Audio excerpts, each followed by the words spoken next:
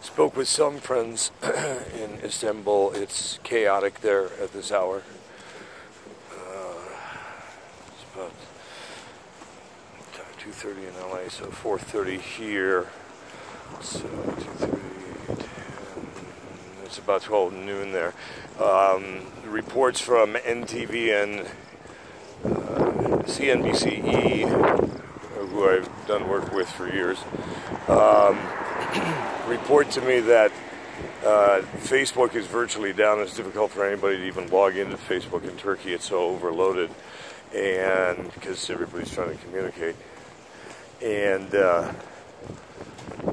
that even telephone calls, it's impossible to even hear a lot of people, certainly on cell circuits, but parts are audible enough to identify that it's them, and at least some of the people that we're looking for at this hour are still alive and with us. Thank you, Heavenly Father above. As I get more updates, I'll share them.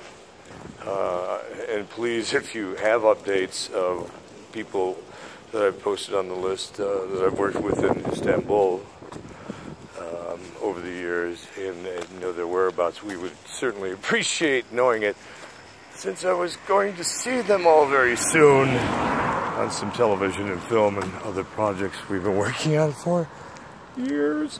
Anyways, I'm still in here, okay?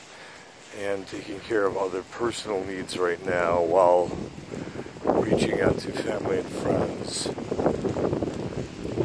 or friends of family around the world at this hour that I feel an obligation to reach out to.